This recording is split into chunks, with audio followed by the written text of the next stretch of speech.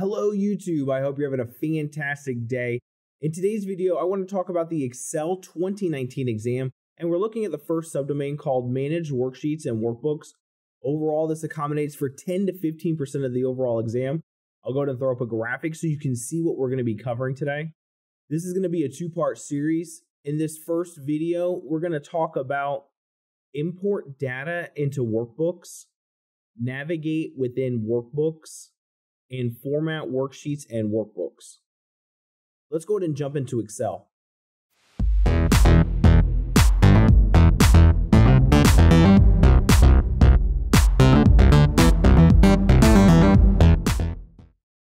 In today's video, we're looking at the Excel 2019 exam, and we're looking at the first domain called Manage Worksheets and Workbooks. We're on the first subdomain called Import Data into Workbooks. The first thing that this subdomain tells us that we need to be able to do is to import data from a text file. I currently have a blank workbook, but what we're going to do is we're going to bring that text file to populate this worksheet. To do this, what we want to do is we want to go to the Data tab. Now, by default, you're probably going to think Insert, but for this, you actually want to be on the Data tab. We're in the Get and Transform Data group. From here, we're going to click on From.TXT CSV. You'll want to map to where your files are located. On the certification exam, most likely the file will be located in your Documents folder, but you want to feel comfortable navigating through this left-hand side, and specifically, you're probably going to look under this PC. So keep that in the back of your mind, but once you've mapped to your folder, you can go ahead and select your file. For this, I want to select this file right here, this text document, and I'm going to select Import. That brings up this window. Excel has already gone through and determined that the best delimiter for this is going to be tab. But if I didn't think it should be tab or the task question tells you something differently, you can easily switch through this by just clicking that drop down and clicking comma. But we can see that that's not really going to work for this document. It doesn't look right. And if we do colon, same thing. It's going to put it all in one column. So let's go back to tab, which is the correct delimiter for this file. And we're going to click load. I want you to notice some things. The first thing is that it imported the data into a brand new worksheet tab. And that's because of the way that we brought this data in. And for the next point, I'm going to show you a different way to do this. The other thing to notice is that my headers are here, and it put in a brand new row for a header and just called it column 1 through column 11. It's not really what we wanted when we brought this data in. So let's go back to our sheet 1, and we're going to go back to the data tab. This subdomain also says that we should be able to import data from a CSV file. So let's look at doing that. We're back on the Data tab. We're going to click From.TXT CSV, and we're going to select our CSV file. And if I open up this column, we can see comma separated values. The file that we're bringing in is the exact information that we brought in from the text file. So we're going to go ahead and click Import. Again, our delimiter is fine at comma. This time I'm going to select Edit. And the first thing that I want to fix is this row right here. I want to make this my header row. And within this ribbon, we can click this in the Transform group. Use first row as headers. And if I click that, notice that that information was changed. You should be familiar with going through the ribbons found in the Power Query Editor. There's really a lot going on in these ribbons, and you should be familiar with the different features that you have here. Now what I'm going to do is, instead of just clicking the close and load, I want to click this drop down and select close and load to. And the reason for this is because now I'm going to have control over where this information is brought into my workbook. We want this as a table. That's great. It's currently set to put into a new worksheet. That's not what we want. We want to click existing worksheet. And then from here, it's going to put it in A1. And that's because that's where my cursor was when we began this process. But if I wanted to change that, I can click this drop down and let's select A5. Before I click OK, you should note you can also add this data to the data model. We'll click OK. And notice this time that it was brought in just a little bit differently. We're looking at the second subdomain, Navigate within Workbooks. The first thing that this subdomain tells us that we need to be able to do is to search for data within a workbook. We're on the Home tab, we're in the Editing group, and where we want to click is Find and select And in this dropdown, we want to select on Find. You can also use the keyboard shortcut Ctrl F to do this. In this window, you can look for a word or phrase or a number simply by just typing in the Find What. So if we were looking for the word unknown, there's really a lot going on in this document, and it can be cumbersome to look for this word. We can use the Find feature to do this for us. We'll go ahead and type in unknown, and we can click Find All. And we can see here that it found its first instance. Something you should note is that there's an options button here. Some things to note is we searched within this sheet, but if we wanted to search within this entire workbook, we could. We can search by rows or columns. We can look in formulas, values, or comments. Note this options because it can give you some advanced search features. You should also note that you can do more than just find. Within this, if I click replace, I can search for the word unknown, and I can actually replace this word and all of the instances of this word with text or nothing at all. For example, if I click replace with nothing typed in, notice that the text disappears. And if I click replace all, it tells me that it looked through this worksheet and it replaced 4 instances. We can click OK. You can also access the replace by using the keyboard shortcut Ctrl H on your keyboard. Let's go ahead and close out of this window. The next thing that this subdomain tells us that we need to be able to do is to navigate to name cells, ranges, or workbook elements. So there are a few ways to do this. I typically run to the name box for something like this, which is this little section to the left of the formula bar. If I open this up, in this area, I have a named cell, a named range, and I have 2 tables.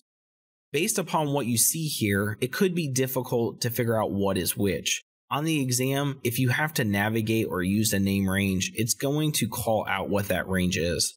So that will be a little bit easier. But if I click on Mercury, we really don't know what that is.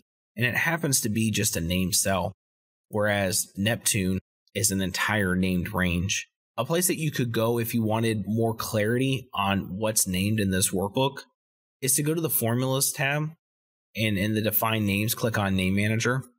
And here we can see our named items, and we can also see what it refers to. So this kind of gives us a little bit better insight into what is making these ranges. We'll click Close because I want to show you one other thing. Let me click off my range.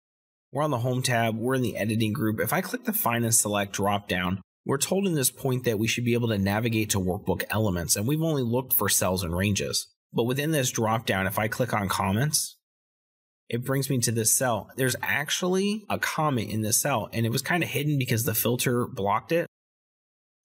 You also have the ability to look for other things like formulas, but I also want to show you this, Go To. This brings up this window. To me, this window is not all that helpful, but if I click Special, it opens up the Go To Special. You can also access that from the Find and Select dropdown. There's a section called Go To Special, and I can look for more in this worksheet. Now, if I click Formulas and click OK, I get an error message saying no cells were found. But if I go to this other worksheet and do Go To Special and select Formulas, notice it went ahead and selected this range. If you're told to find information and you can't find it, or you're looking in a worksheet or workbook for information and you can't find it, you might be on the wrong sheet. Switch your worksheet tabs, change up your settings, and hopefully you'll be able to find it. The last thing that this subdomain tells us that we need to be able to do is to insert or remove hyperlinks. I'm going to put my cursor in M1 and I'm going to type in website. And we'll just use that text. From here, we're going to go to the Insert tab. We're going to go to the Links group, and you can click on links. I'm a right clicker. I tend to right click on things. You can also click on link from here. Notice at the top that it says text to display, and it took the text that was in that cell, and that's fine. Down below, we have the option of adding a web address. So we could type in nasa.gov. Some other things to note for this is you can add a screen tip. If you click this button here, you can actually add text to help the user identify where the link's going to take them. And before we click OK, I want to show you 2 other things because it's important that you know you can do this on the exam. You can place in this document. So instead of making it link to a website, I could link it within this workbook. I have the option below of selecting a cell reference or defined name. And I also have the option of saying where in that worksheet I want the cursor to land when this hyperlink is clicked. And then one other thing is the email address.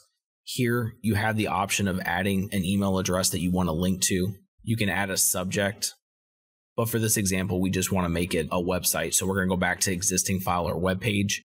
And with our URL typed in, we're going to go ahead and click OK. And that has been turned into a hyperlink. So when we click it, it will take us to the NASA webpage. If I want to remove that, I can do that from the links button under the insert tab, or I can right click on this cell and click remove hyperlink. And that hyperlink's now gone. We're looking at the subdomain called Format Worksheets and Workbooks.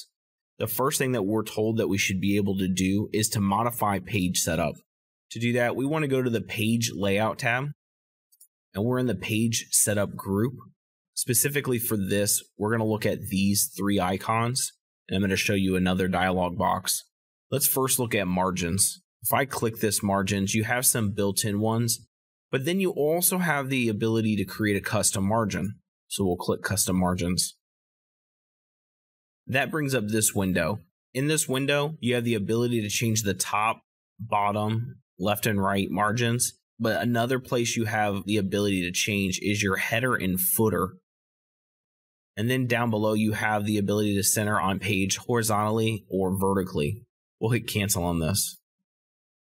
Let's look at page orientation. There's only two choices. You can have it portrait or landscape. And then you have the page size option. So if I click that drop down, you have a lot of the standard ones here.